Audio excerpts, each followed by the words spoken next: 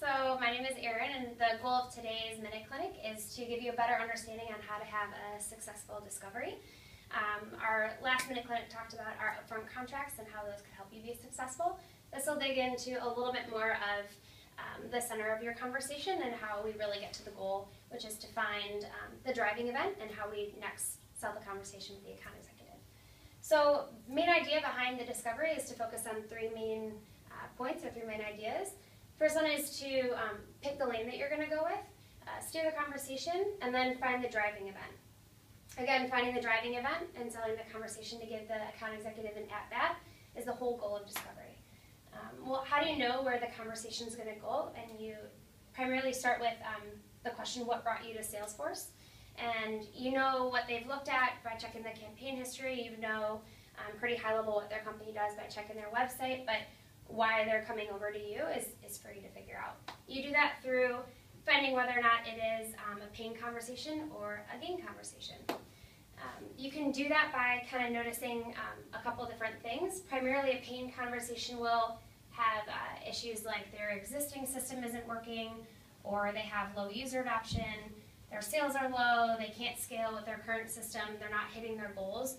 Those are all opportunities for you to ask deeper questions.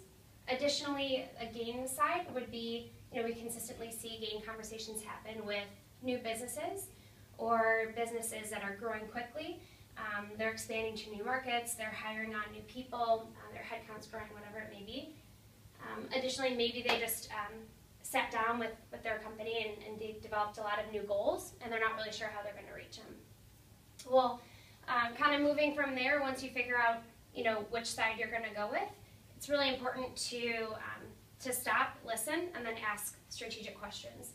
So ideally, your conversations should look something like this, where you give your upfront contract, you identify whether it's going to be a pain or a gain conversation, and it actually sometimes may be both. So definitely don't limit yourself to one of the two. But the goal really is to find out, maybe they give you 4 or 5 pain points or 4 or 5 gain points.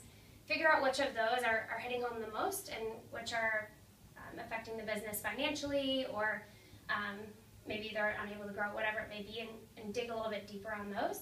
So really this is just an example of how you're listening, talking less, and then getting down to hopefully L2 and L3. But how do you get there? Well, you should ask strategic questions. And your questions really ideally should be layered. They should be open-ended, and they should also be focused. And by focused, I mean, where are you looking to lead the conversation? What are those main pain or gain points? Some great examples of layering and keeping them open-ended as well as being focused. For the gain side, you can always ask, what are you doing today? Give me a little bit of insight into that. Additionally, how long has that been a problem? And what have you done to try to fix it? Equally on the gain side, you can also ask, what are you doing today? Where do you want to be in 6 to 12 months? And then additionally, how we measure success. Kind of walking through those questions, you're going to get a better idea of, again, that main driving point on why the conversation with the account executive is going to be really important, and then also tee up that to give them the best at-bat to better find a solution for their business. Kind of moving forward from there, then, you'll have your recap and close, which is, I believe, our next.